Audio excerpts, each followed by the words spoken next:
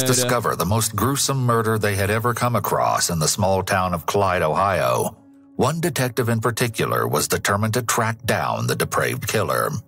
However, the ghastly scene would not be the only shocking revelation in a case plagued by police corruption, where it seemed that an unhinged obsession placed blame on a group of innocent suspects, all while overlooking the monster hiding in plain sight, eventually landing a detective behind bars. The following interviews and interrogations have never been seen or heard before. Ooh. They've been analyzed by a qualified team, including a licensed attorney, a licensed clinical psychologist, a former licensed professional counselor, and a licensed professional counselor. Fremont Police, do you have an emergency? I'll be over there in about 10 minutes to give you information about the woman that was murdered over there in Clyde. Heather Bogle was a devoted young mother working a graveyard shift at the local Whirlpool factory to support her 5-year-old daughter. It was a means to an end, as she was also pursuing a career in nursing in order to better support herself and her little girl. On April 9, 2015, surveillance footage captured Heather leaving the Clyde facility at 6:17 a.m. No one could have ever imagined that this would be the last time Heather would be seen alive. The crime itself was unthinkable, but even more mind-blowing was the tangled web of deception that would be unraveled during the course of the investigation. It was the type of case where nothing was as it appeared to be. Holy fuck, dude. Heather He's had a hyping this history of up so depression. much. Just 2 years prior, she'd allegedly attempted to take her own life and was prescribed the drug Bro, first minute, 1 minute and 50 seconds in, he spoiled the whole goddamn video, man. Lamotrigine. Dadgummit. Knowing this, after she went missing, her mother feared that another attempt may have been made, and a frantic search quickly ensued. It would only be 1 day before Heather's loved one's worst fears were confirmed. On April 10th, police located Heather's vehicle outside the Somerton Apartments on Hickory Street in Clyde, Ohio, prompting officers to believe that she might have been inside of the complex. However, they quickly learned that this was sadly not the case. They never anticipated that while searching Heather's car, they would open the trunk to find the missing woman's lifeless body resting inside. Jesus Christ. Authorities were barely able to stomach the horrendous wounds that Heather had endured, including various bruises and marks among her legs, arms, and face, indicating that someone had mercilessly beaten her. Not only this, but shockingly, her hair had been cut off at the scalp, and her fingernails were shaven all the way down to the cuticles. She had marks around her wrists and ankles, signifying that she'd been bound and tied. Ultimately, her cause of death was determined to be 2 gunshots to her back, which punctured vital organs in her chest. Defensive wounds found on Heather's hands told investigators that despite the horrific... Bro, the way the narration works on this makes it seem like he is so hyped up for this level of murder. Like, he's just like, the murder was so sick. Like, that's what it seems like. Oh, man, emote a little less, you know what I mean? Attack. She fought for every... They got the fucking Winamp guy. Winamp, it really whips the llama's ass. A dude to do the fucking narration every time. Last second of her life. Along with this, it was determined that her Galaxy Samsung cell phone, purse, a set of keys, and Whirlpool work shirt were all missing. The police, too stunned to comprehend the horrific sight before them, were now on a manhunt for the mysterious killer. But, unbeknownst to them, their window of time was closing by the second. Still, they had a lead. Heather had been facing a rather tumultuous season in her life. She was in the middle of a devastating breakup with an ex-girlfriend, Carmela Badillo, and the relationship hadn't necessarily ended on good terms.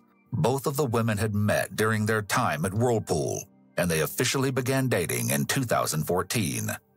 Throughout the romance, the couple would often fight over various subjects, but at the forefront were Heather's supposed allegations of infidelity against Carmela.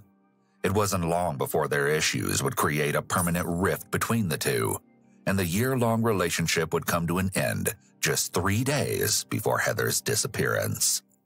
In texts recovered through Heather's phone company on April 8th, the fury between the two was clear.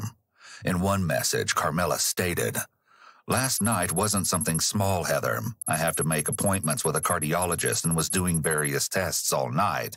I thank God for my mom being there. She's the only one who will ever have my back and care about me. I would have never not been by your side. I don't ever in this lifetime want to speak to you again. Goodbye.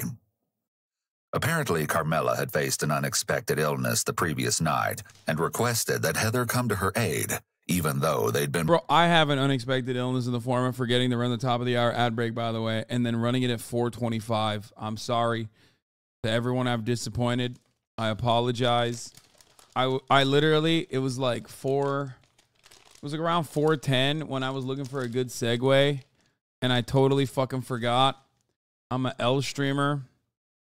Nord Shark Saboteur, thank you for the 10 gifted subs, allowing 10 people to no longer see the ads at the top of the hour, even though it's no longer the top of the hour. Here's the 3-minute ad break now.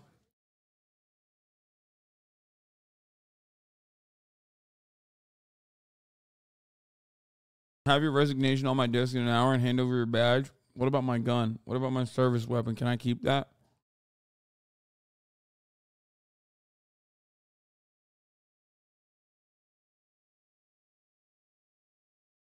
broken up, but seeing as she had a shift to attend, Heather was unable to make it. In response, Heather wrote, "I had your back. I couldn't lose my job. I'm already so far behind in bills, it's ridiculous. And I have nobody to help me out or even be here for me. And you kept pushing away. I wanted to be there for you. I honestly did and still do. But I understand I cannot know what is going on if you do not talk to me. But please do continue to take everything out on me." Following the breakup, Heather also texted her friend Jerry Avalos on April 8th, saying, "I deactivated Facebook and all other social media. Literally..." Damn, bro, 4.79. Good attempt, Hossie, dead. Wow, bro. Y'all are fucking ruthless, dude. Bunch of micromanagers up my ass. Never talked to my friends, couldn't even have a friend. She wouldn't allow it. It's a clear red flag when a partner tries to control who the other person can talk to or be friends with. It's important to remember that Heather was upset about the breakup when she sent this message, and it's possible that Carmela has a very different viewpoint on their relationship. When officers recovered Heather's body, they also discovered a shocking handwritten letter in the vehicle. It was one of passion and rage, each sentence more intense than the last. Unfortunately, it's unknown what was written, but every single word had been directed at Heather, almost as if they wanted to hurt her. To no surprise, the penman had been none other than her scorned ex-girlfriend. But this wasn't the only relationship that seemed to be falling apart for Heather, as additional texts showcased an obscene message from her brother, Josh Fiesel. Heather had recently failed one of her nursing exams, and Josh added to the upsetting occasion. He wrote, "Too stupid to pass the LPN exam," and called her a demeaning name. He also texted, "Low expectations of yourself, typical trash like your mom and dad." Josh's cruelty towards Heather was no secret to their friends and family. What the fuck? But could he have gone so far as to take her life? Well, the lead detective on the case, Sean O'Connell, had his eyes set on uncovering the answer. Arrest this man. I'm getting some bad vibes about this detective.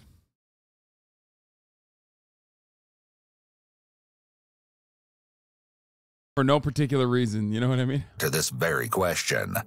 However, as we will soon come to learn, his methods were far from the ordinary. Still, no one could have predicted the scandal that was about to unravel. Despite the varying fights with Carmela and Josh, it wouldn't take long before they were dismissed as potential suspects. I think As it the could hunt be for the the killer detective. continued, Guys, Detective O'Connell quickly located a new person of interest. Tenants had reportedly told the detective that they had seen Heather frequently visiting Building 240 of the Somerton Apartments, well before her body was found in the parking lot. It was believed that she would allegedly purchase marijuana from an unknown resident of the complex. When this information was discovered, Detective O'Connell began to dig and eventually found his new lead suspect, 24-year-old Kiona Bohr, thanks to a complaint filed against her by another occupant. It alleged that the scent of marijuana was emanating from her apartment. Kiona, a mother of two, was supposedly very nervous while speaking with police after Heather's body was discovered, and Detective O'Connell found this to be rather odd. Though she denied any involvement, O'Connell wasn't convinced. Despite this, following her discussion with the authorities, Kiona wrote a series of strange Facebook posts, especially under the given circumstances. "I can't believe this just happened," and "doing 8 to 10 years for murder and pleading insanity" could be seen amongst her account, only furthering the detective's suspicions. Not only this, but according to 2 residents of the Somerton apartments, Kiona was allegedly seen wearing the same red Mickey Mouse t-shirt that Heather's body had been dressed in, well before the tragic event.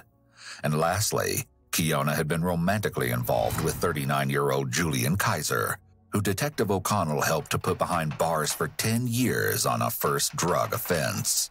It seemed that the evidence against Kiona was beginning to mount. 4 days after Heather's body was recovered, Kiona was interviewed by Detective O'Connell, and I think the main reason why everyone was probably suspicious of the detective is because he was doing the most to solve this. You know what I mean? Like he was going above and beyond. He's like, "Oh, well, it must be this guy. Oh, well, it must be that guy then." You're like, arrest everybody. I think he worked a little too hard. He wasn't even clocking overtime. You know what I mean? Everyone was like, "What the fuck's going on, detective? You seem to be really invested in this case. Like, this is not a television show. Only on TV shows do we have detectives be this invested in cases." And as you're about to see, the tension in the room was so thick, it could have been cut with a knife. Do you know that name by chance, Heather Bogle? I don't even know who she is. The only time I heard of her was when the police knocked on the door, and then I didn't even know who she was. I was like, I don't know her. And then I went inside and got on my Facebook, and I seen her on Facebook. Obviously, for one reason or another, her vehicle ends up at the Hickory Street Apartments parked in front of your building 240. The question is, why did it end up there? So we've talked to a lot of people, and we are comfortable to say that Heather has been known to frequent building 240. We feel comfortable that she was voluntarily there probably on Thursday of last week, a couple different times. She was there, then her vehicle had left, and the vehicle had come back, and then the vehicle leaves, and then it finally comes back for the last time on Friday morning at around 1:30. Okay. So why am I here though? And I'm getting to that point. It's my understanding that Heather likes to smoke some weed.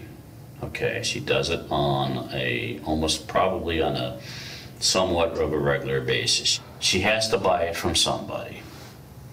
We know that we've had complaints on your particular apartment in reference to odor of marijuana coming from it from one time or another that led to the police knocking on the door and trying to figure out. Bro, decriminalization of marijuana really fucked over cops. Nobody ever thinks about that. You know what I mean?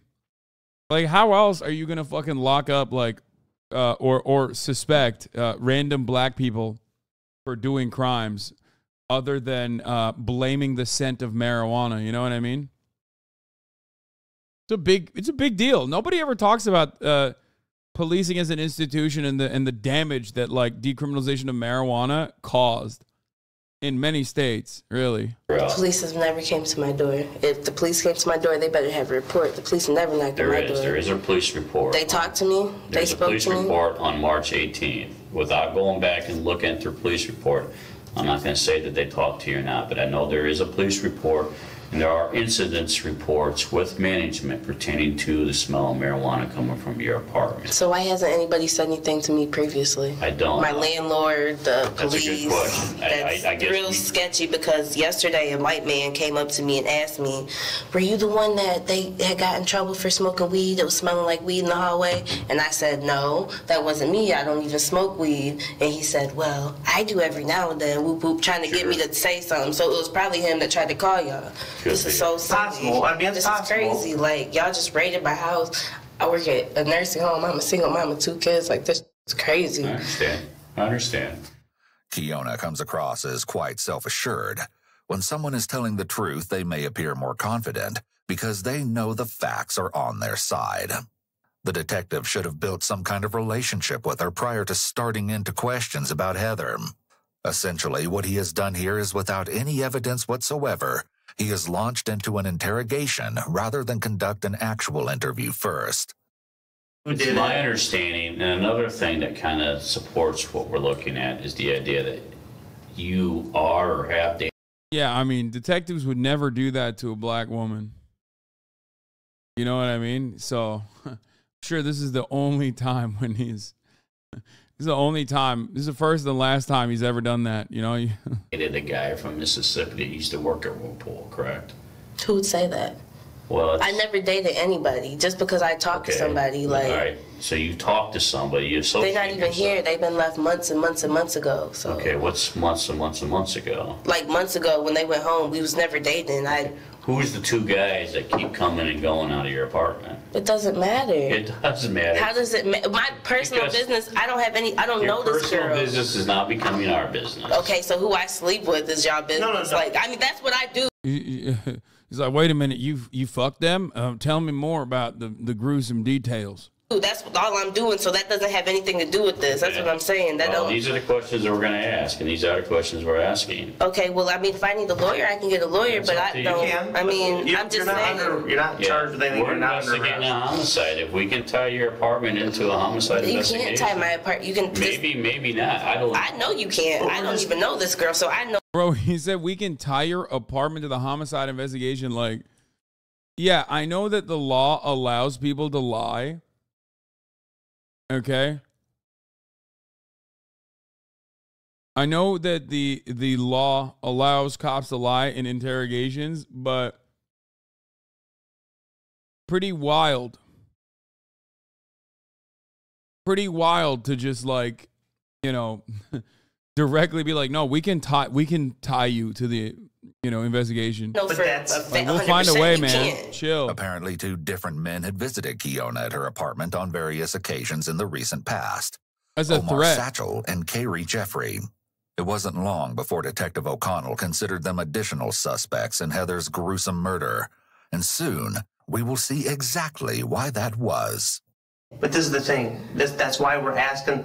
That's why we're asking the questions. And if right, but you guys just raided my apartment. You know, yesterday when I went to my house and got that paper, my neighbors ran for me. Like, I'm out here killing people. Like, y'all just ruined my life over this because I smoked some weed. Like, this is crazy.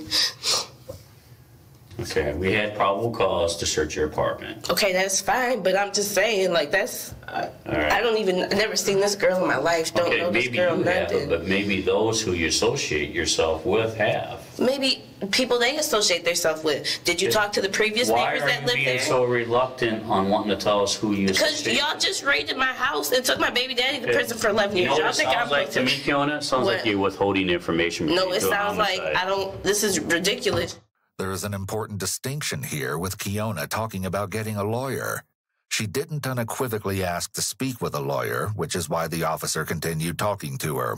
If this case were to go to trial, Kiona's attorneys could have argued that this should have been interpreted as a request for counsel.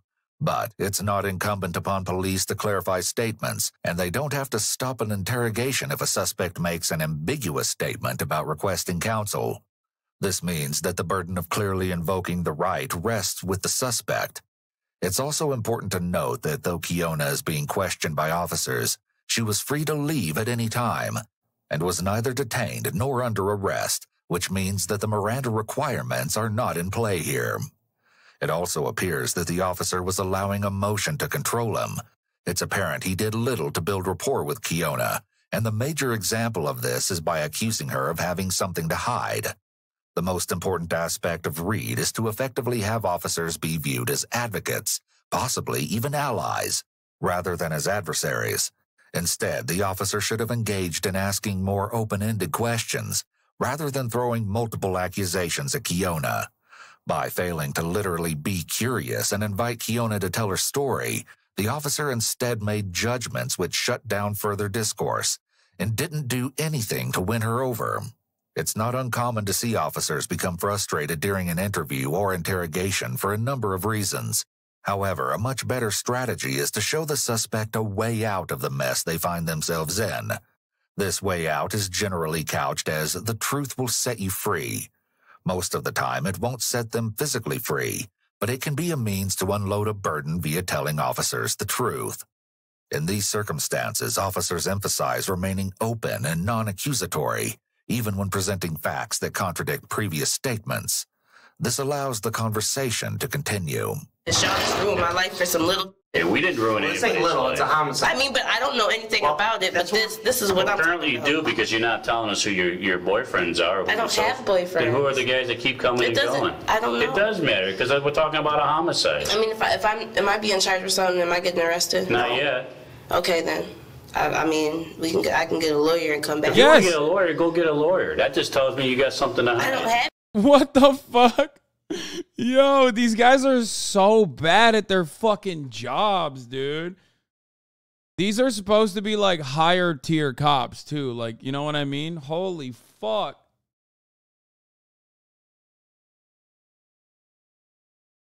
Brother, you and this attitude that you are demonstrating is one of the best reasons to literally always have a fucking lawyer when you're talking to cops. Never talk to cops without the presence of a lawyer. This is it. This is the reason.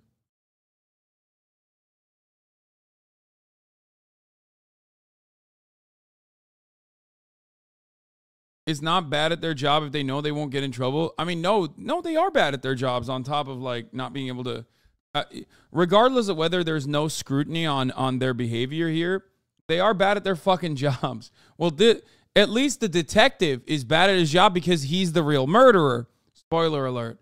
The officer is just fucking bad at his job because ostensibly the assumption here is that the officer is trying to find who the fucking murderer is.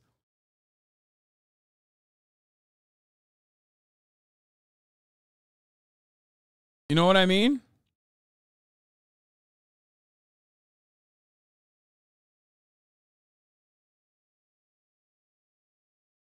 Have anything to hide, but I know how y'all you are. feel the need. Oh, how are we? I don't. Because we got your boyfriend fathered your baby with a bunch of dope, and he's been a doper for his whole entire life. Okay, we're in the wrong. So that's why you raided my house. No, that's not why. That's probably because you had marijuana in your house. But you didn't know that? Yeah, we did. We had reason to believe it. You had reason to believe that because somebody said that. We had probable cause. Because someone said they smelled odor, never been in my house, never talked to me. The police didn't come to my door and see if there was marijuana. Your association with Julian Kaiser when you were been in prison for how long? I don't care. You're still associated with Julian I'm associated with the. That's insane.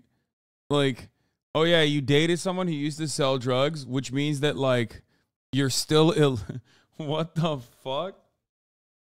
Bro, that's wild to just like openly state that. That's wild.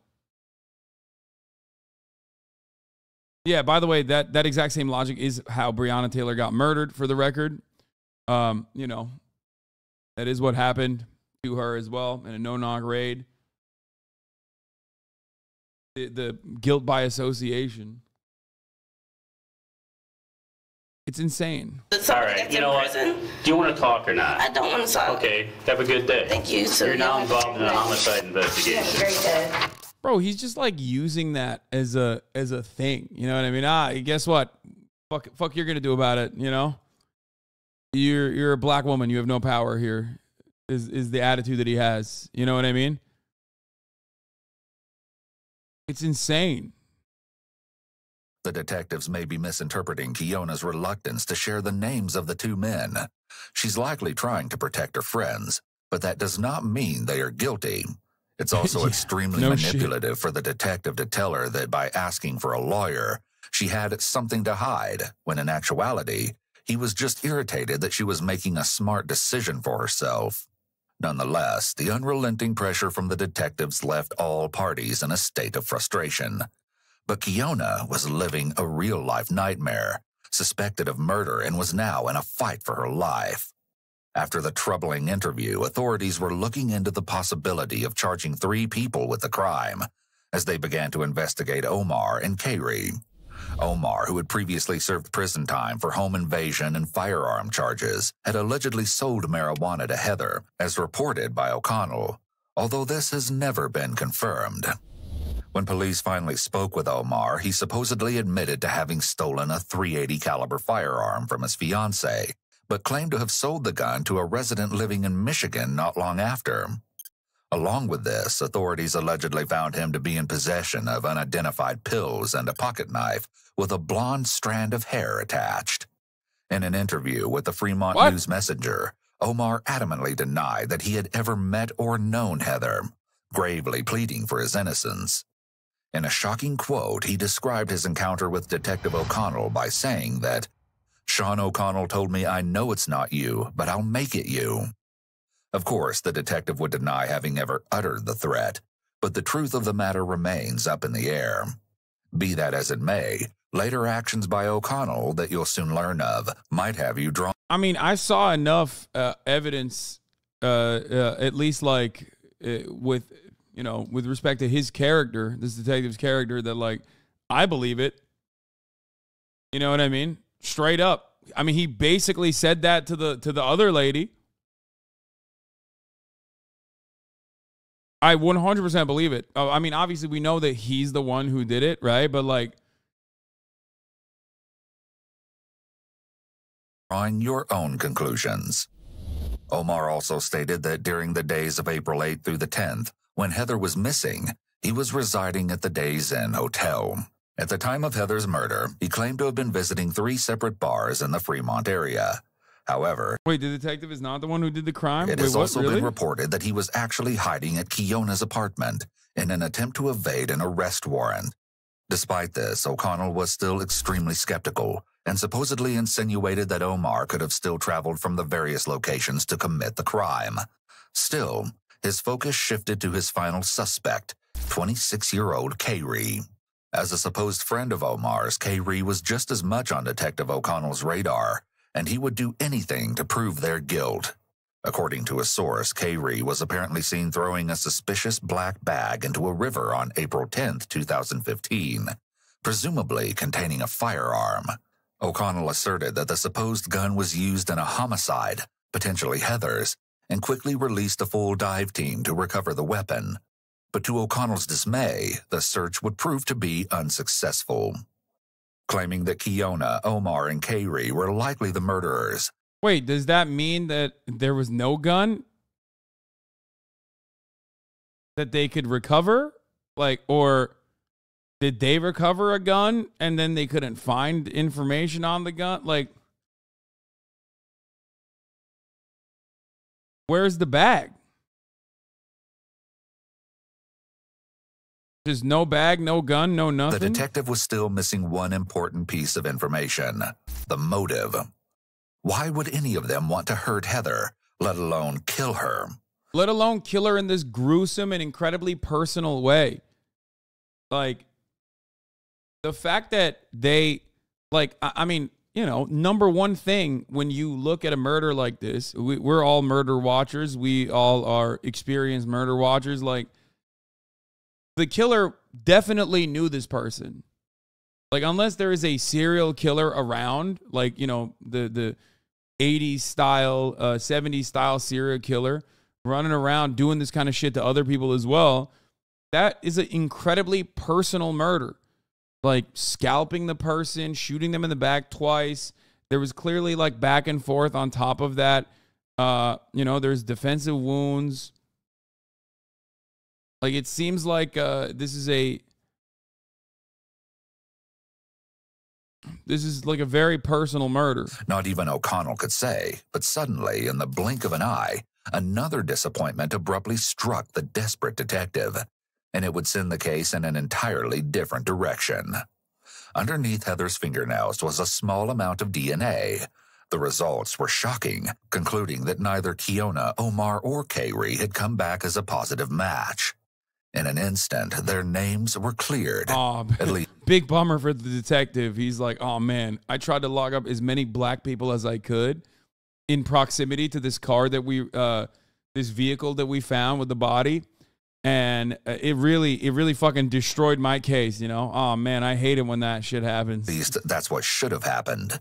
Instead, O'Connell stuck to his original claims, not stopping to even ponder the possibility that he might have been wrong. What the fuck? But his delusions would only lead him further away from the actual killer.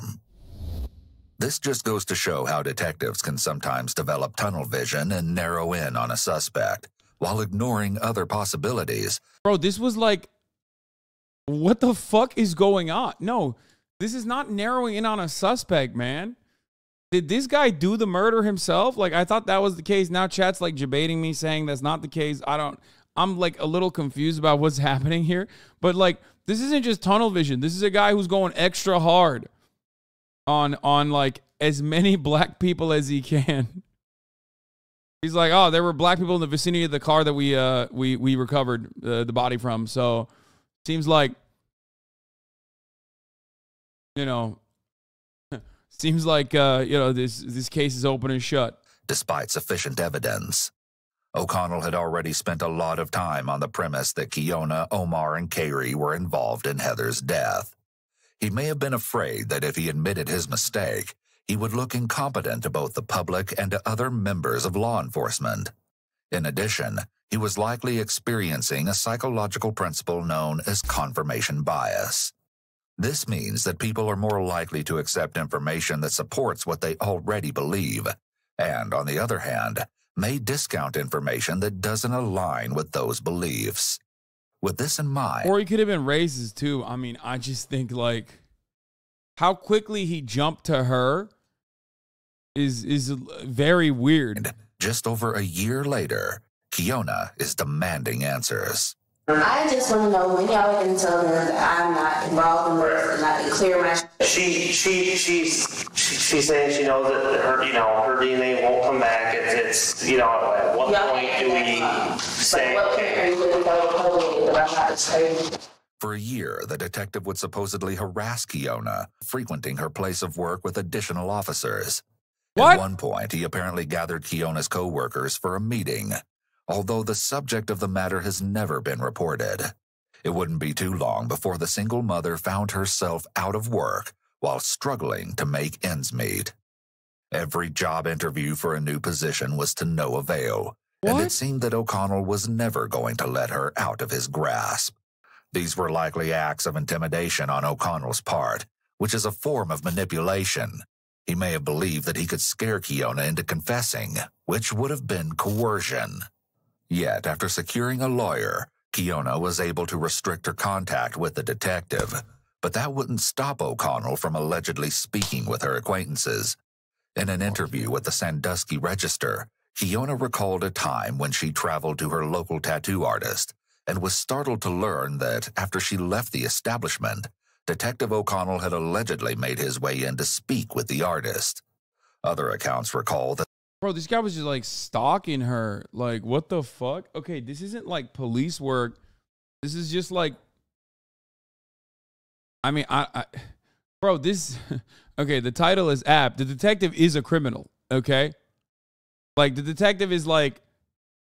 Straight up, at this point, the detective is doing crimes.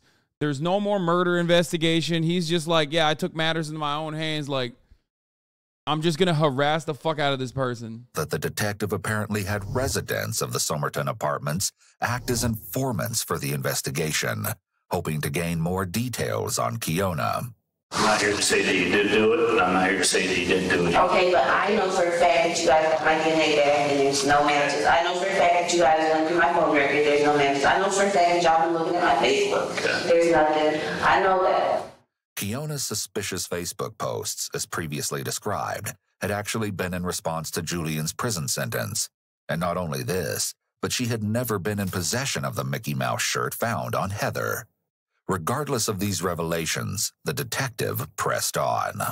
Yeah, it is what it is. If you're not involved, then you're not involved. Okay, so when are you going to clear me, though? Because me and my kids... When we're comfortable to be able to say for sure that it's not you. This reign of terror would eventually come crashing down. Bro, I think the detective did it. I'm sorry. Did something. You know what he wasn't doing? Fucking police work. That's right. That's what he wasn't doing. What the fuck?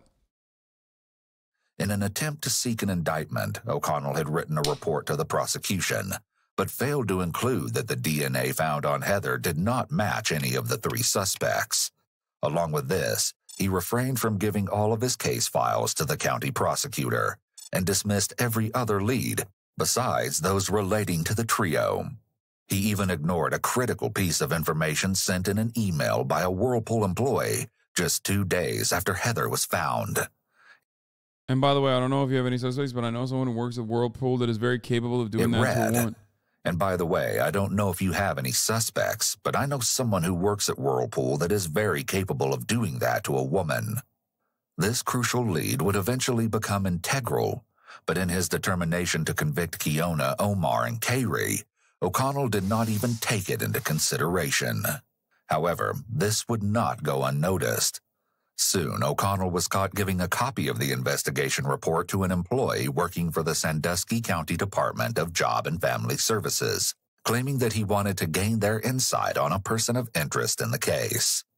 Once this was discovered by the sheriff, the detective was immediately placed on leave, but it only took a week to uncover the extent of it. Bro, think about it this way. He got so racist and so stalker-like that, like, he was placed on leave. Something that cops rarely ever get put on unless, like, even when they fucking kill someone, okay? Even when they kill, like, an unarmed person fleeing from the back, that's the only time when they, like, if there's a, public outcry, they put him on fucking paid leave. You know what I mean? The level of the level of malpractice in this regard got to a point where they were just like, bro, you are literally fucking up county resources. Okay, you got to fucking chill out. Like, the sheriff was like, listen, we all love this Sandusky, Ohio. We love to do racism here. Okay, but you got to do it piece by piece. You got to do a little bit. It's like when the baklava comes in and you want to have fucking all the baklava. You can't have more than like 4 or 5 pieces. You got to save some. Got to save some racism for the rest of us. Okay.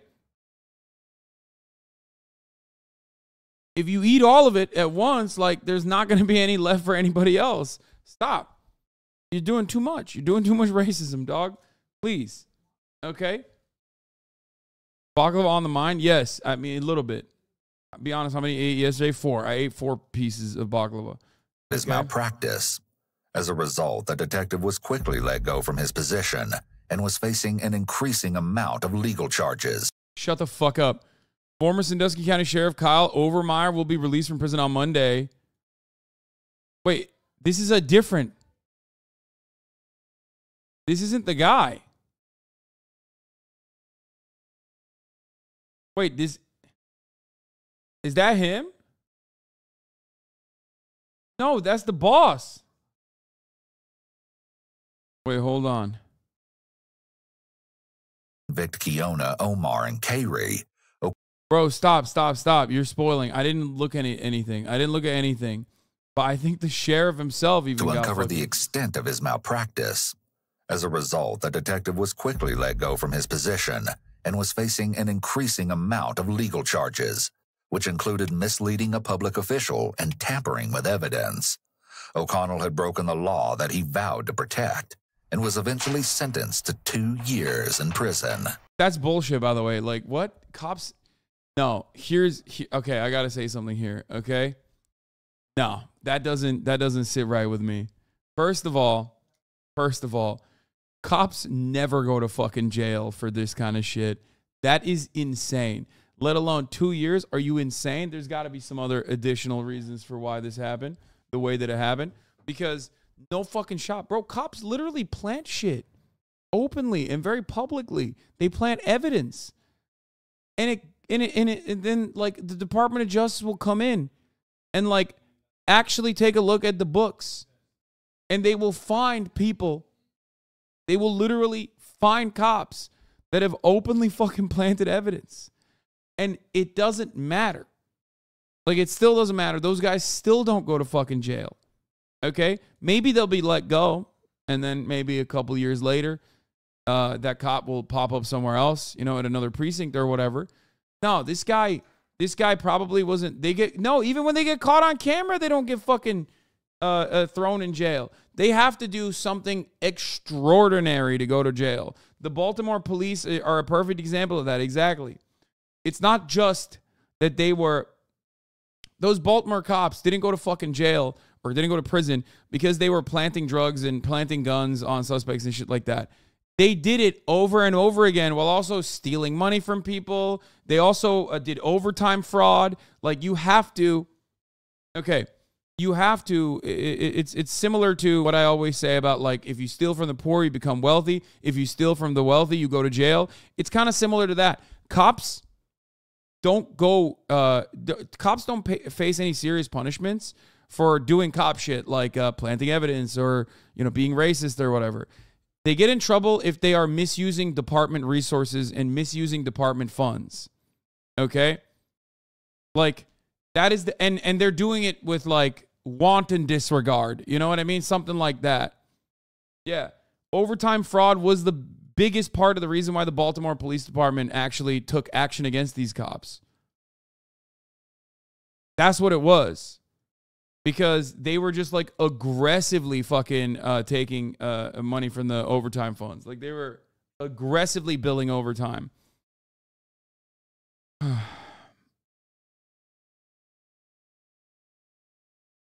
Police overtime fraud just proves they're the hardest working people in our society. That's why they're heroes. Yeah, exactly.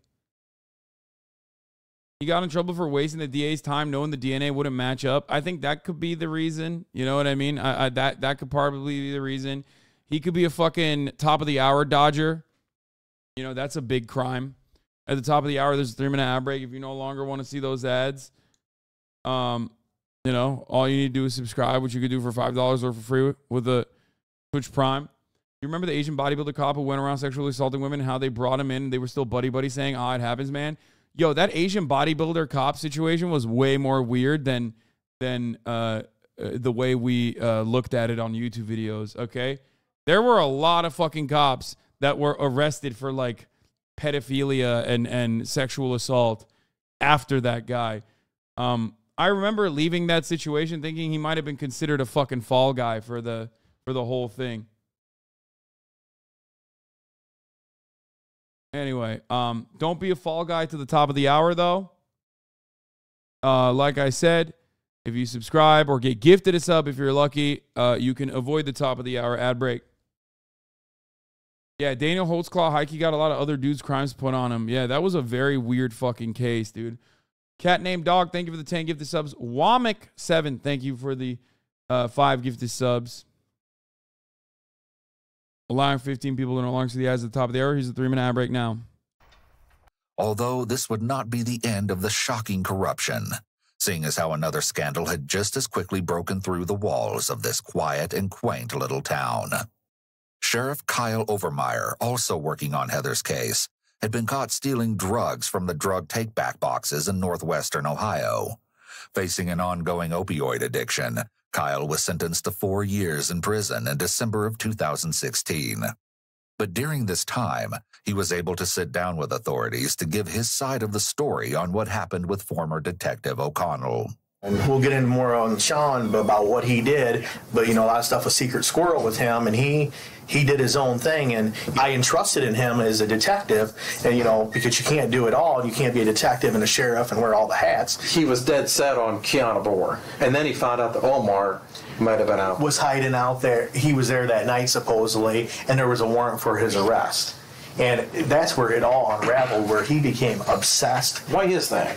I don't know. See, now here's another thing I'm being told. Yeah. That he had a personal vendetta against Kiana Bohr. Kyle gives a brief rundown on how O'Connell helped to imprison Keona's ex-boyfriend, Julian, and why that might have placed the single mother at the top of his suspect list in Heather's case. Now, in speaking to Heather's family members and Carmela Badillo, they all indicated that the 3 people that provided Heather her drugs were... And then was the other... Oh, there's only 3. Nobody ever mentioned Kiana Bohr. Right. So I don't know how he's getting in and going Kiana Bohr, and he's making that up. Right. And correct? Yes. All the while, residents across the community were stumped when it came to who might have carried out such a gruesome crime. And some were inclined to leave their thoughts on the most popular social media platform, Facebook. For Ohio. One user wrote a post insinuating that Carmela, Heather's ex-girlfriend, may actually be the one that authorities were looking for. The sad thing about this is just a few days after it happened, my brother worked with a guy who no longer works there with him, but he stopped over and told me his sister and Heather had a thing, and that she might have had something to do with it. I called O'Connell to report what I was told at the time, but nothing was done. Was Heather's ex-girlfriend the perpetrator who'd been hiding in plain sight, or was there someone else sneakily going unnoticed? Still, I mean, both of those, I don't know, right? I don't know the details because unfortunately we only know whatever this fucking dipshit uncovered. But like literally there are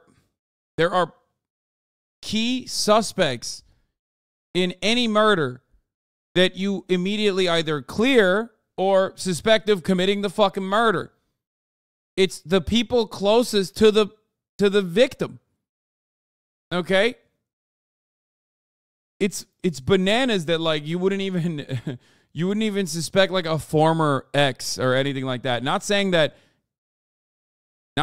like she did it or whatever, obviously, but you know, if you're going to play the stat game, which cops love doing or love claiming that they do, statistically speaking, it's always proximity.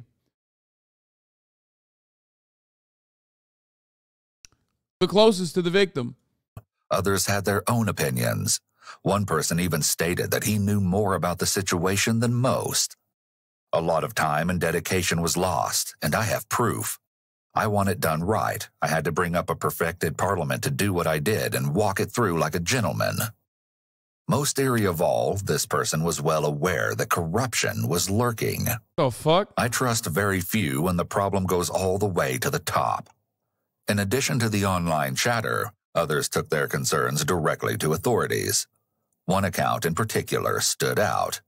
Michael Abdu, a resident of Fremont, Ohio, was in a frantic rush to give a statement on an alleged conversation that had taken place at a nearby bar. Fremont Police, do you have an emergency? Hi, I'll be over there in about 10 minutes to give you information about the woman that was murdered over there in Quiet. Michael claims that he met 3 men at the local bar, where one had allegedly explained to him that he ordered the hit on Heather. Michael refers to this man as Mississippi. 2 other gentlemen had also been present, but he didn't know their names. Absolutely, what the fuck is happening in like small-ass bumfuck Sandusky, Ohio, man? What is going on, dude? What is it because like these people are fucking really bored? Yeah, this is some Fargo shit, dude. Are they just like bored? So they're like making stuff up? Like what the fuck? Who? What? They informed me how they killed her in the residence and took her body and put it in the trunk of the car. He said if you got any family, I suggest you do the right thing. I said, I don't understand what you're talking about. And then he said, I was a person that took care of the white girl over in Clyde. The black man said this. Write that down, black man. Finally, we got a different black guy. And I said to him, what are you talking about? What do you mean you took care of the white girl over in Clyde? He said, what? I asked the two. Bro, I can't hear. Inside, we took care of business. So I went and asked the 2 guys inside, hey, the dude said you guys took, I said Mississippi said you guys took care of those 2, or took care of the girl over there in Clyde. And he said, yeah, we gave that what she deserved. The one dude turned to the other guy and said, shut the fuck up. Why would anybody walk up to a random bald guy in a fucking bar and be like, hey, by the way, we did a gruesome murder, just letting you know. And it was like a facilitated hit on a fucking single mom. Like just some random white lady, you know what I mean? Like, that would never happen. The other one then said, dude's cool. whatever you got to say, I'm cool with. I'm not, going to go nowhere. Michael, clearly stunned by the recent encounter, provided a new lead for the authorities. However, just as quickly, police were able to conclude that they'd reached a dead end yet again, due to the fact that his story couldn't be corroborated by other patrons of the bar. It was clear that from the onset of Heather's case, each and every day had been afflicted by injustice. Fortunately, that wouldn't last for long. The day had finally come where a new sheriff was in town, determined to track down the real killer with no time to waste. Oh boy. Sheriff Chris Hilton quickly dismissed the previous suspects along... For the record, clearance rates are abysmal in this country across the board, but I suspect like in small towns like this is even fucking worse, I guess. Like what the hell's going on? It's been like a year at this point since the murder took place. Do they not have a lot of other murders going on, or do they also are just like this bad at covering all the other murders too? Like, the wildest shit happens in small towns. About 12 years back, a surgeon hired a successful hit on a city councilman. Wait, what?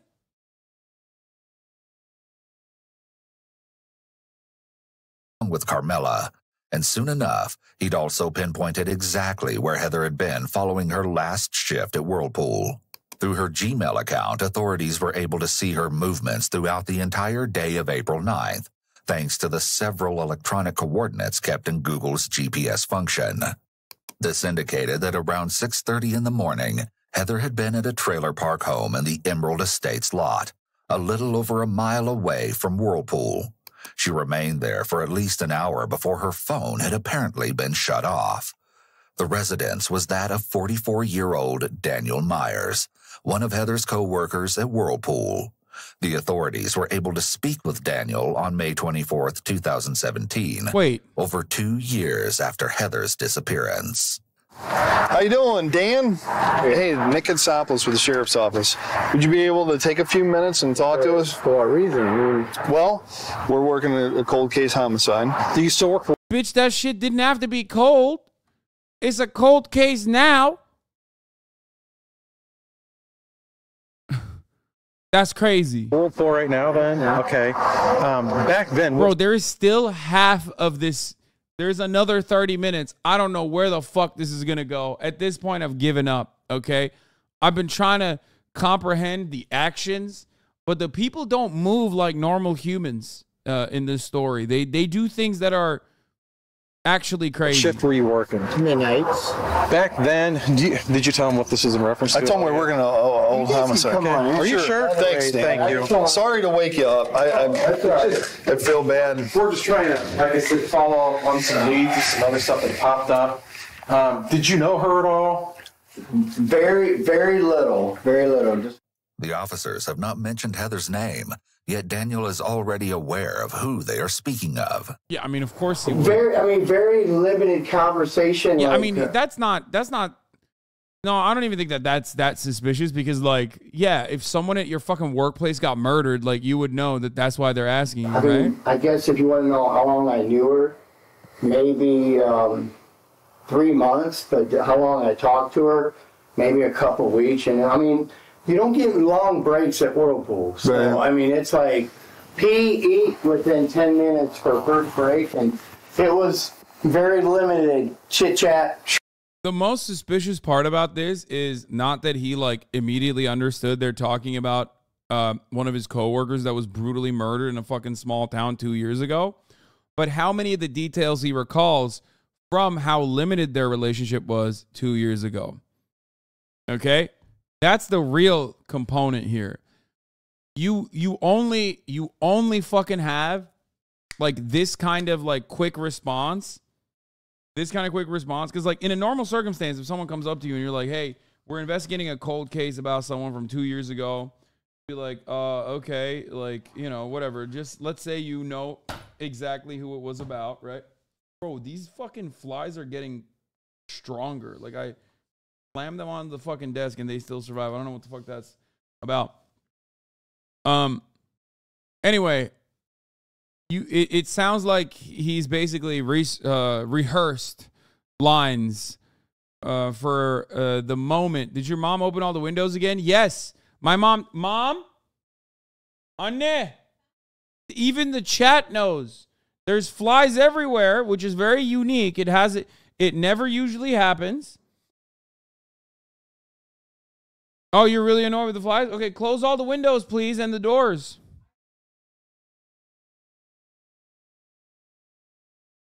Yeah, people in the chat are saying, you know, Anne's home when Hasan is sniping flies nonstop. Well, I mean, they know because it's a unique predicament.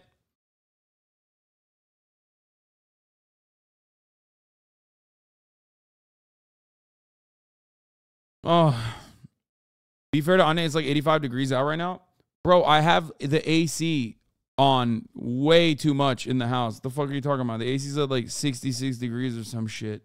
And it's still hot as fuck in this room because they literally secretly turn it off, I'm pretty sure.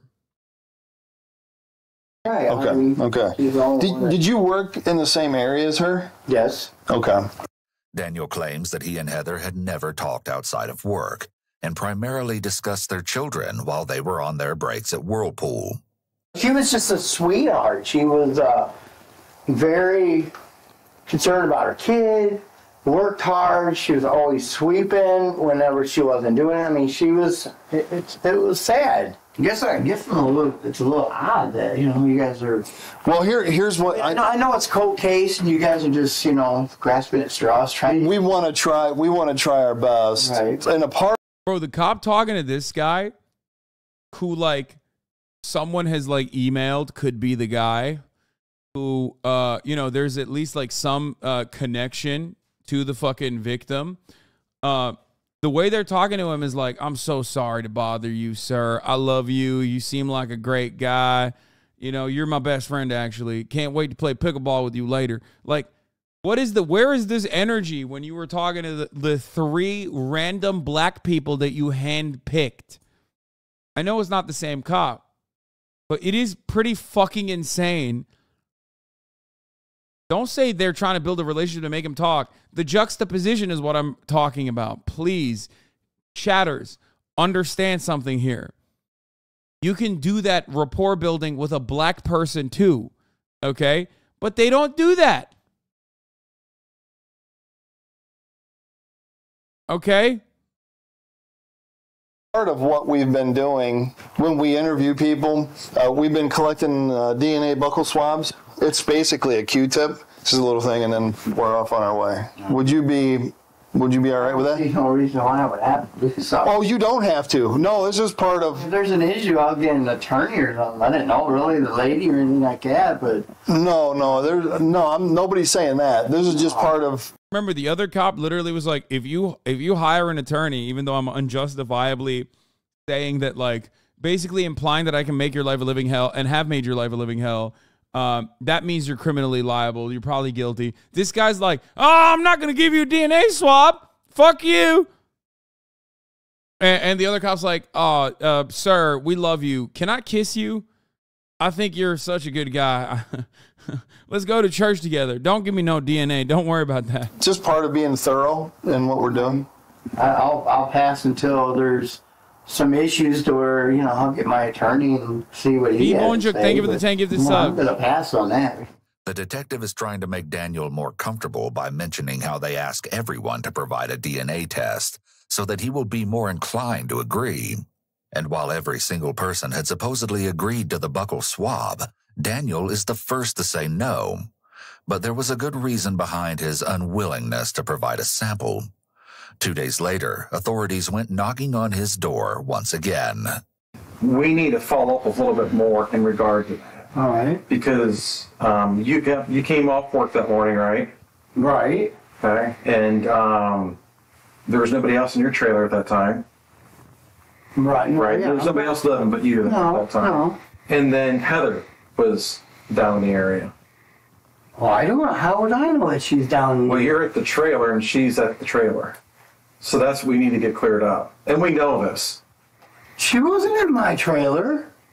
He's like, sir, take your pants off. It's not that I want the DNA for the DNA swab. I want to suck your cock. Okay? Take your pants off. Let me suck it. Let me suck your cock, sir. I want it for my own personal consumption. There is no way she was in my She was in your trailer. Okay, well then you're going to have to show whatever that she was there. The first time he says she wasn't in my trailer, Daniel ends with upward inflection, as though asking a question, not making a statement. The second time he says it more forcefully. It's almost like he had to ask it as a question first, so he could repeat it to deny it. We know people struggle with outright lies, so this was likely a way to handle his nerves when deceiving the detective. Someone who is wrongfully accused of something is more likely to deny it using a firm tone of voice. An innocent person may even become a bit hostile. However, Daniel gives a quick and weak denial. And not only is his evasive response more than a little worrisome, but Daniel was also hiding a mountain of disturbing secrets, and his true atrocities were about to be revealed. I don't like when you do that. I just don't know what you know Heather better than what you're telling us. No, I didn't. Bro, this guy folded under the lightest pushback, okay? This guy folded after the cop literally was like, "I'll suck you, sir. I'll suck you off. I would like to suck your pee-pee." And he's like, "What? No, I didn't do a murder. On April 19th, 2015, I was certainly not doing murders. I promise you." Did not know Heather that well. I didn't. There is no way. Okay. I don't know anything about I know like the inflection or whatever is pseudoscience. I'm sorry. This right here, but no, I did not know Heather. Like, come on. That's like a E-Rob level voice break, okay? That is the guiltiest fucking whine I've ever heard in my entire life, dude. Look at this. Oh, I did not know Heather that well. I didn't. Come on, dude. Come on, dude. That's like, he's squealing like a piglet, dude. I would fucking arrest him on a vibe check. We will, vibe check police. Vibe check police, you're going to jail. There is no way. I don't know anything about her. Just the basic conversation that we had when we sat for a very limited break. That's all it was. Remember, this is literally 2 years ago. The fact that he has this level of detail, ready to go, fired up, you know that's suspicious. Okay? That's more suspicious than his voice crack even. The fact that he's like, holy fuck, he had a script for 2 years. And he probably thought, man, these cops are so fucking dumb. Holy shit. Is crazy. What our car looked like, right? Yeah, I knew what it looked like. I didn't know what it looked like. I knew from the news, from online, Facebook. I mean, there's pictures from that's on the Facebook about the car when, going by Miller's. There was a vision of a car. I mean, right. Yeah, I mean, it's common knowledge. I mean, even the news was showing her vehicle, but I've never seen her vehicle personally. We didn't draw your name out of a hat and show up at your door. Okay. So we're here asking you to help yourself out. Let us know what happened. Detectives are taught to never reveal to suspects what they know. And in addition, they want to give off the impression that they know more than they do. This accomplishes multiple things. For one, it allows officers to catch suspects in a lie. And two, suspects are left wondering how much police know. They may believe that police do know more than they actually do, which makes it more likely that they will let something slip. The officers further explain to Daniel that they are well aware of his involvement, but they want to hear from him just how that came to be, and more so, what exactly happened on that fateful day. She was never at your trailer before? No. Never? No. Okay. There's nothing for me to tell you. Daniel maintains that Heather was never at his trailer. However, he does give some information relating to what he discussed with her on April 9th at work that day. After failing her nursing exam, she was already feeling down on herself, but the cruel text she received from her brother had only worsened these emotions. When Heather saw the message from Josh around 3:44 a.m., Daniel was supposedly the shoulder that she would cry on. He states that nothing more happened, but as police would soon learn, this couldn't be further from the truth. Oh, dude. Following the intense confrontation, they informed Daniel that there is a warrant for his trailer in addition to his DNA. From here on out, Daniel would be unable to hide the monstrous lie that was masked behind his seemingly normal facade. However, what you're about to see is more shocking than you could ever imagine. I don't like that. Taking a closer look, authorities were stunned to learn that Daniel had apparently mourned the loss of Heather. He attended her funeral and signed the registry book thereafter. Bro, this guy literally put a fucking billboard being like, I'm the murderer. And the cops were so busy trying to fucking arrest like random black people that they literally just missed the billboard being like, I'm the murderer, by the way. Just like that fucking email. Holy shit, 2 years, man. To pay his respects, even going out of his way to donate $125 to the GoFundMe account of Heather's family, writing a now disturbing message. Heather, you were such an amazing person. Although we've only known one another for a short time, I've come to appreciate our talks about our kids. I'm distraught that there will be no more of your smile at work. You will always be in my thoughts. Your daughter will always be in my prayers. God bless you, little Missy. Danny and Ethan Myers. Apparently, he had also posted to Facebook that he was unable to eat or sleep due to the frightening situation. Daniel likely enjoyed inserting himself into Heather's world. Bro, he literally was just like, okay. I mean, he was just fucking signaling to everyone that he was, you know, out and about. He was basically writing line items on how many times he could get away with like this crime, it seems. This way, he may have felt a secret thrill at the funeral, playing the part of a grieving co-worker, all while relishing in the fact that he was the only one who knew the truth about what happened to her. In addition, he may have believed that staying close to the situation would make him appear less suspicious. But when in fact the only thing that, you know, helped him get away with it was, you know, him being white. You know, that's, turns out it's just, that's what it was. The investigation continued. It was quite clear to police that things weren't adding up. Just 5 days after Heather was found, Daniel had purchased new plywood flooring for his home, and at the end of the month, a new mattress.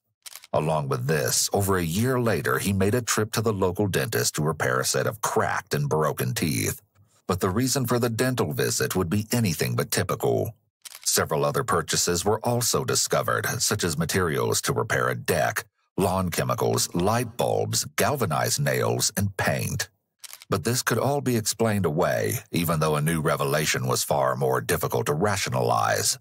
A warrant had finally been obtained to perform a DNA test on Daniel, and it concluded that the sample from underneath Heather's fingernails was a complete match to that of her co-worker. Over 2 years later, the truth of the devastating matter would finally be revealed. When police officially searched Daniel's trailer, the findings were unsettling, to say the least. Upon entering the residence, investigators found various adult toys, surveillance equipment, a Dell laptop, disposable cameras, handcuffs, jewelry, a pair of women's underwear, and a Samsung Galaxy cell phone. Furthermore, they located several... Okay, what the fuck?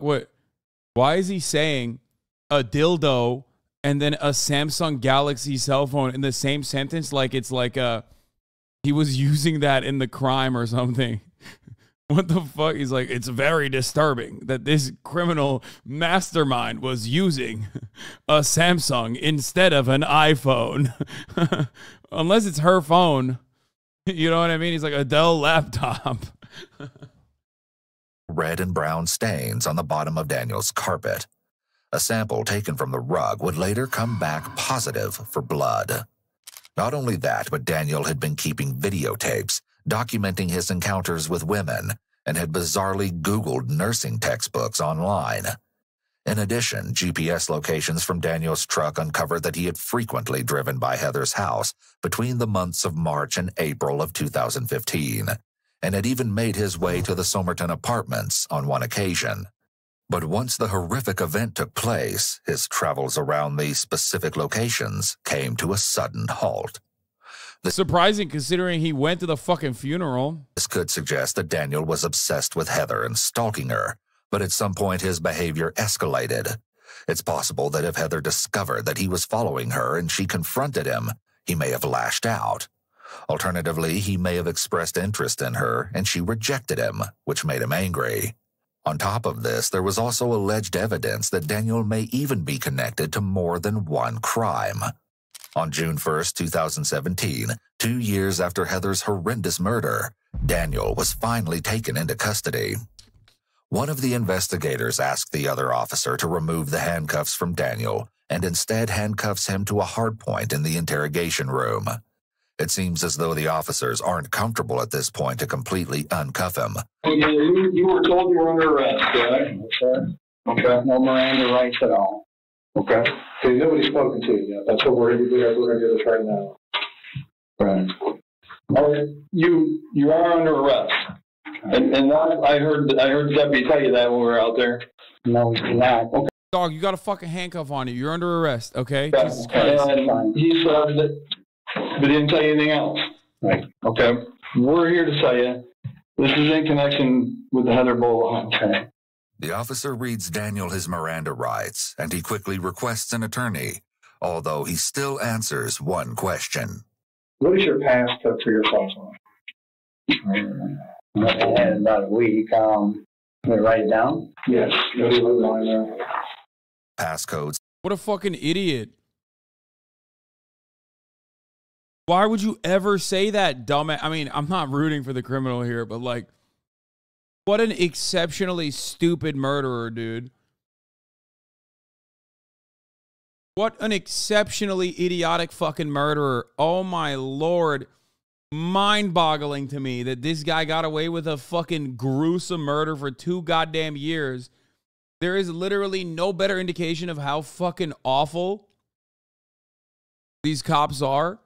And also how, in many respects, white supremacy ends up harming white people regularly.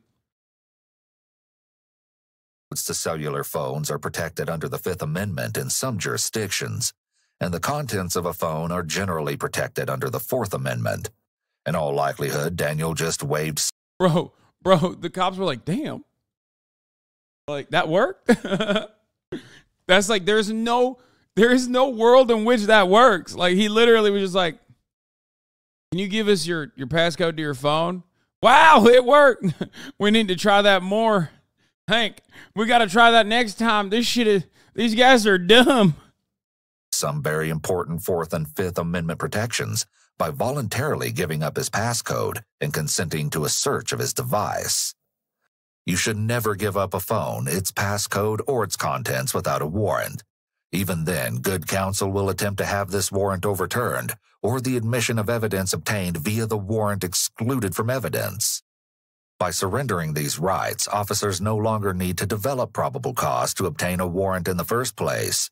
This essentially allows them to go on what attorneys call a fishing expedition, where they might find evidence of a crime, but may also find additional evidence linking a suspect to other previously unknown or undiscovered crimes. Waiving these rights places the suspect in greater jeopardy from this perspective. Assuming the case goes to trial, the suspect has harmed their case by freely offering additional and possibly incriminating evidence to the prosecution. You get your attorney, you get situated in, you let me know. We'll sit down with you and your attorney. I think you got a story to tell. And it was quite the story. Following his arrest, 10 other women had come forward, claiming that they had been assault victims of none other than Daniel himself. And while incarcerated, the suspect had attempted to regain contact with many of his alleged victims by writing handwritten letters. Although in a conversation for Wait. has harmed their case by freely offering additional and possibly incriminating evidence to the prosecution. You get your attorney, you get situated in, you let me know. We'll sit down with you and your attorney. I think you got a story to tell. And it was quite the story. Following his arrest, 10 other women had come forward, claiming that they had been assault victims of none other than Daniel himself. And while incarcerated, the suspect had attempted to regain contact with many of his alleged victims by writing handwritten letters. Although in a conversation from jail, he learns that this may not be a possibility. Bro, this motherfucker never really, like, made any attempts to hide his crimes, dude. Like, what the fuck? Handwritten? Like, paper trail shit? Like, he was just, bro, this dude literally, if he wasn't caught for this, I feel like he was going to take out a billboard. I feel like,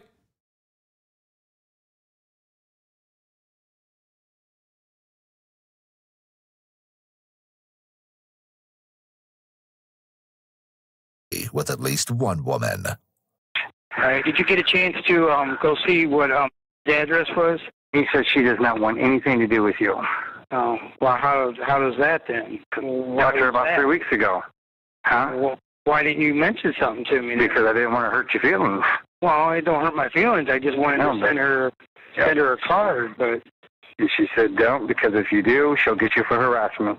I mean, a lot of these women that you want to, you're trying to contact, they're scared of you. All right. You know, I don't know, Danny. I don't know what you want us to do. All right, well, enough said.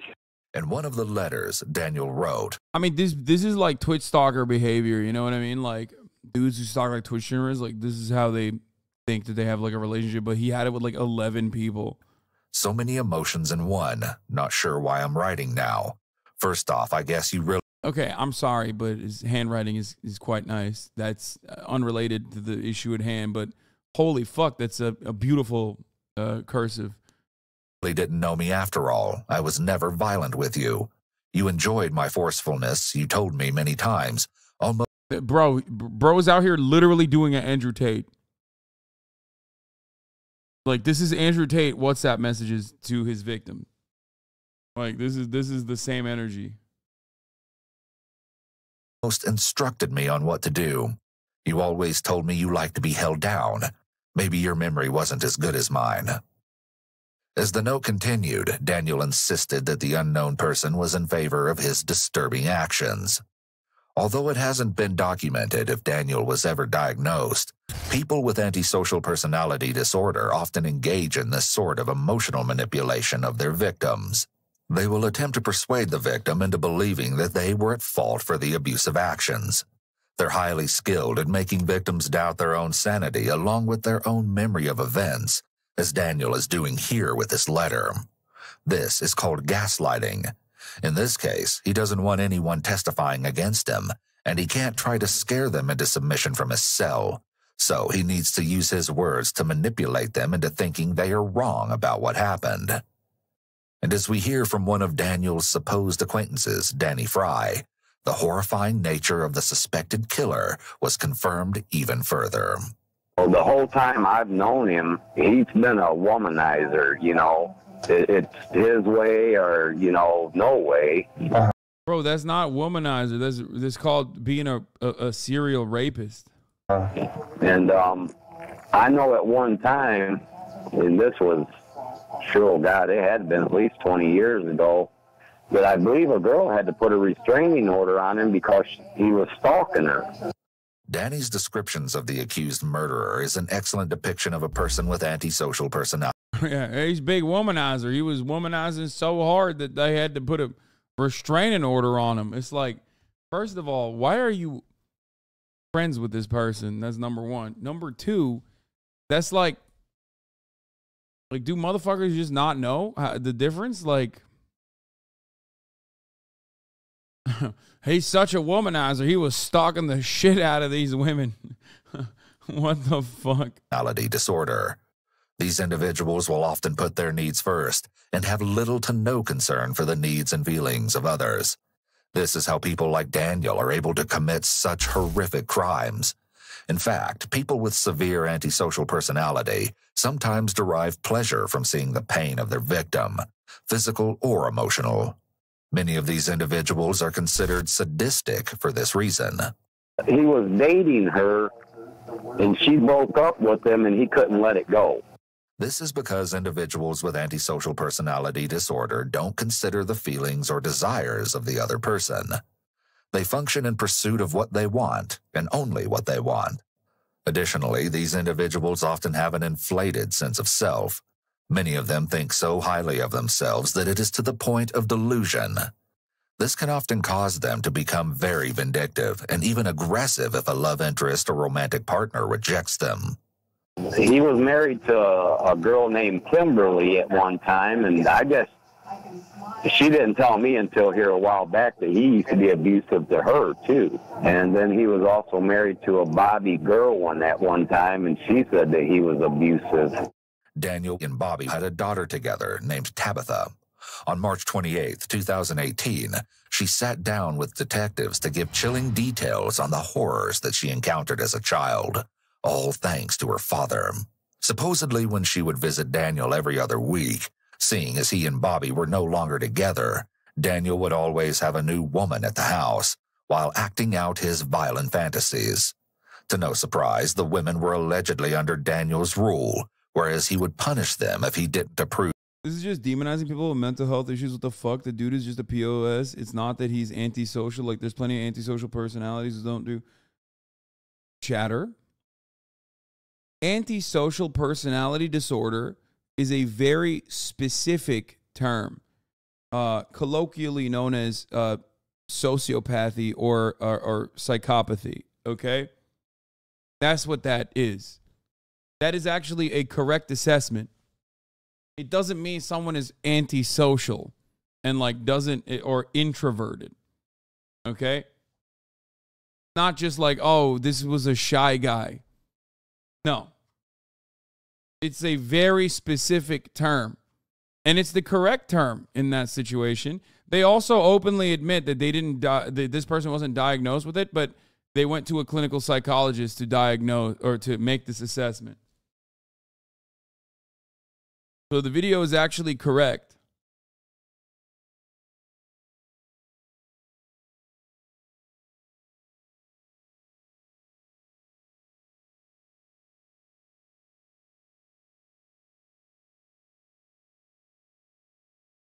It has nothing to do with like being awkward or being a shy guy.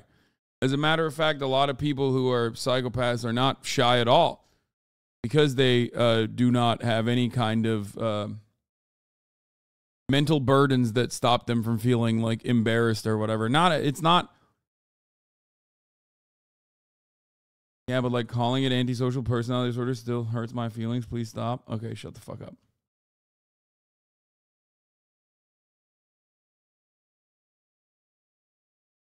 Yeah, it just means that they, as this chatter correctly points out, that they are neurologically incapable of feeling empathy. Obviously, it doesn't matter.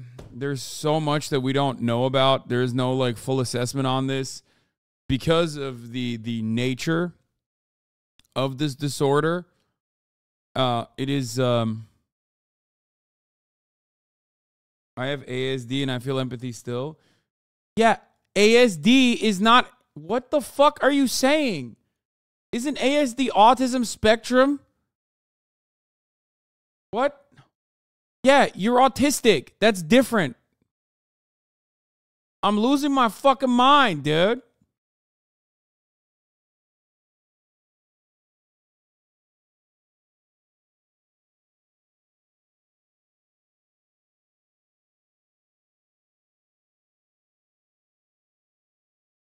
Holy fuck. People were just like,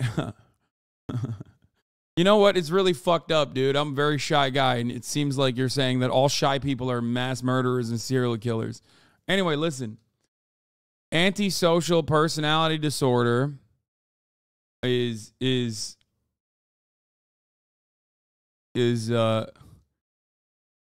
hard to make assessments on, hard to medically solve. Given the nature of the disorder itself, you know, people can be very manipulative about it. It's one of the reasons why I say that I am not fully in support of like full-blown prison abolition. There are, you know, there are plenty of, according to studies, there are people who are overrepresented with antisocial personality disorder, both in prison and also in high levels of government and corporate executive boards. So people in prison and people who should be in prison, that sort of thing. But it's difficult. It's a very difficult thing to make assessments on. It's a very difficult reason to make medical assessments on, and it's an incredibly difficult thing to technically medically cure. Stuff is sickening, but at the same time, it's supposed to be one of the dumbest criminals of all time. Yeah. I'm an antisocial personality disorder, ASPD. I just forgot the P, my bad. Oh. Yeah, that doesn't mean if you are diagnosed with antisocial personality disorder, that doesn't mean you're going to be a fucking violent murderer, or that you're going to you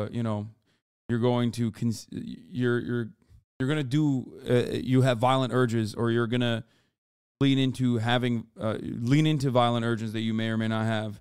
That doesn't mean that at all. Plenty of people who are diagnosed don't actually have it. It's the same case with like every other kind of disorder.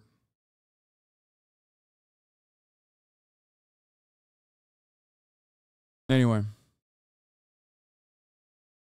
But as it stands, the word disorder triggered the Twitter pathologizers. Yes, it did. Very frustrating. Dumb stun lock on Hasanabi. I don't think it's a dumb stun lock because it's at the heart of like my advocacy. It does not stop me from obviously still focusing on rehabilitation over incarceration, but also it is unfortunately a very I wouldn't say hard thing to solve, but you're not allowed to diagnose someone with ASPD before age 18 because the diagnosis carries such significant stigma and people get misdiagnosed at young ages so frequently.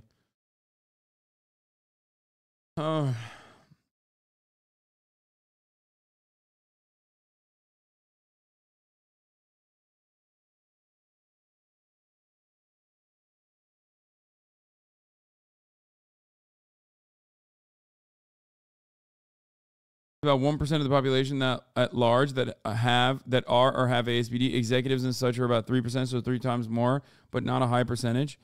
Yes, but in the prison population, it's much higher. Anyway, let's continue. Of their behavior. He would reportedly grab the woman by her. You got called out. I wasn't planning on going to TwitchCon EU, but it turns out my cousin's wedding is in Germany the same week. I'll be in convention, never attended Europe. Wow. First time in Paris and Germany, world traveler. Don't tweet at me while watching crime vids without me, traitor. Okay, if anything, this is her fault. I mean, honestly.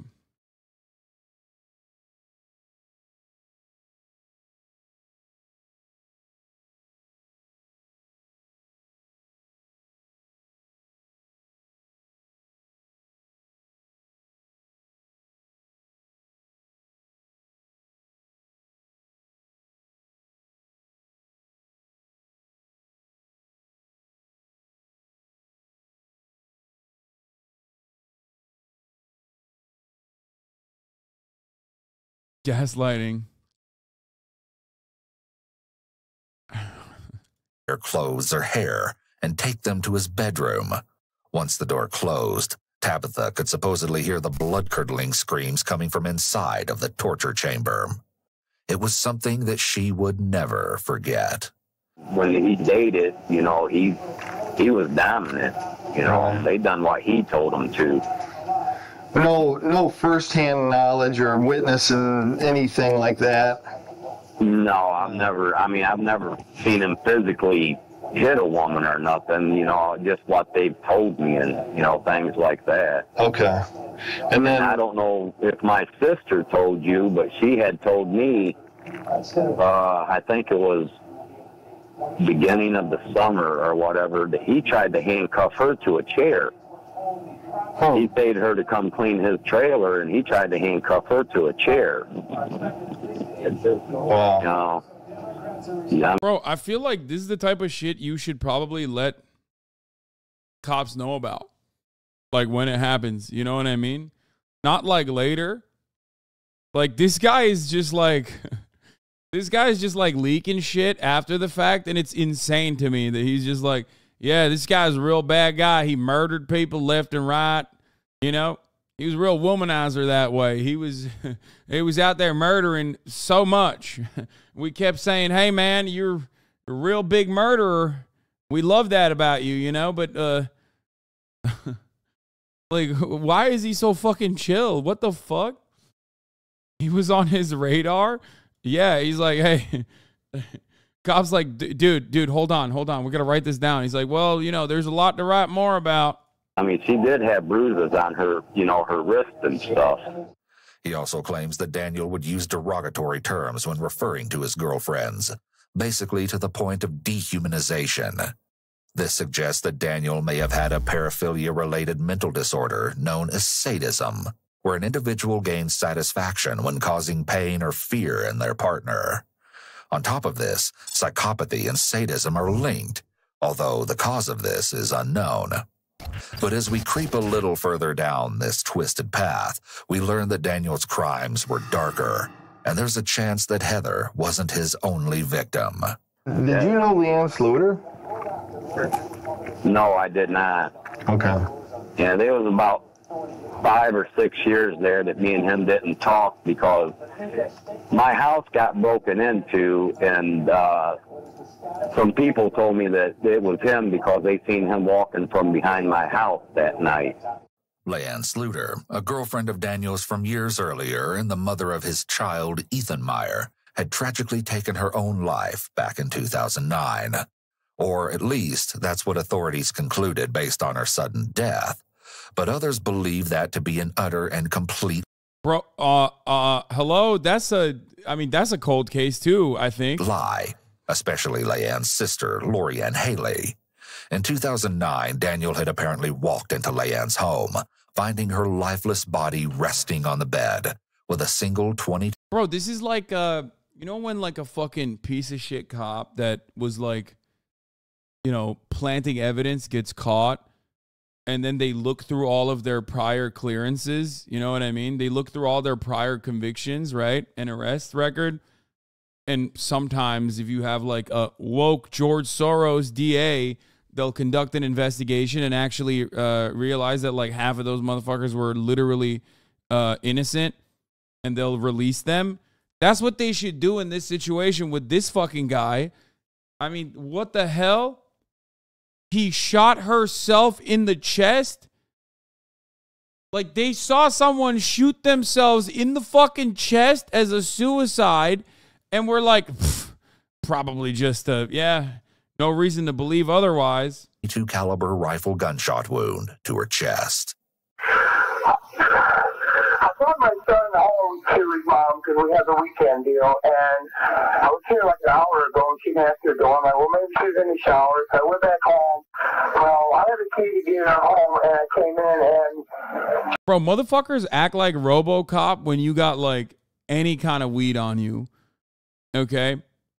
But, like, when you're out here doing, like, multiple murders and shit, routinely abusing women and shit, like, cops are just like, oh, I can't see nor hear anything. I don't know what's going on.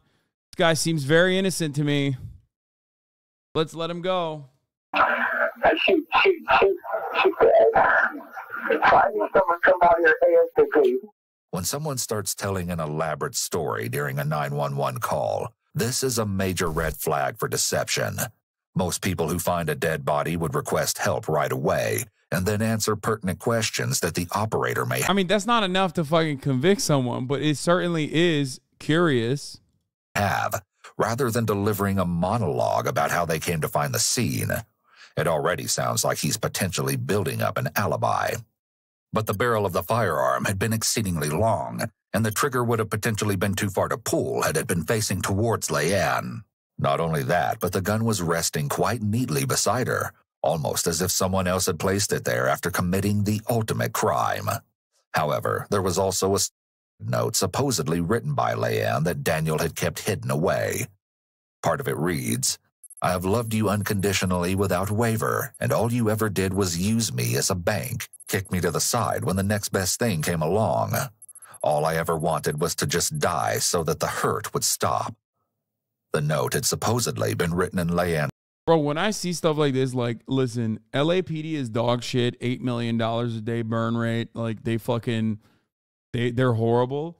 And then I see a whole new level of incompetence when I look at, like, small town police departments that have, like, armored personnel carriers and, like, just fucking, you know, minefield clearance devices and shit just for the sake of funsies to have it. And then this is the way they're operating. Like, how? How the fuck? It's because they're defunded, bro. Yeah, I know. They can't even fucking buy the $5 a month subscription at the top of the hour, these small town cops. It's pretty fucked up. Many murders go unsolved simply because people don't talk. Dude, what are you saying? What do you mean many murders go unsolved simply because people don't talk? The fuck are you talking about? They already said, the family literally said there's no way this was a suicide. And also, you don't need someone to talk in this regard. Look at the barrel and how long the fucking rifle is and how it was gently laid aside this person. And they were just like, all right, rule it a suicide. Let's call it a day. Are you fucking nuts? Are you fucking insane? You must think that you'll avoid the top of the hour ad break without subscribing.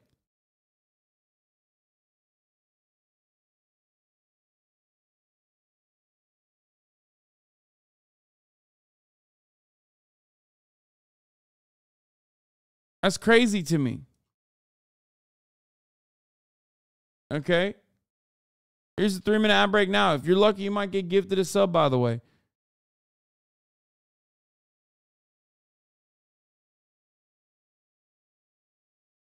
Handwriting is reported by authorities.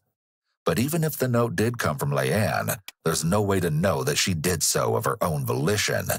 Given Daniel's behavior toward other women, it's likely that he treated her in a similar manner. Authorities have maintained their original ruling to this very day, but many have suggested that a certain someone was actually behind her death all along.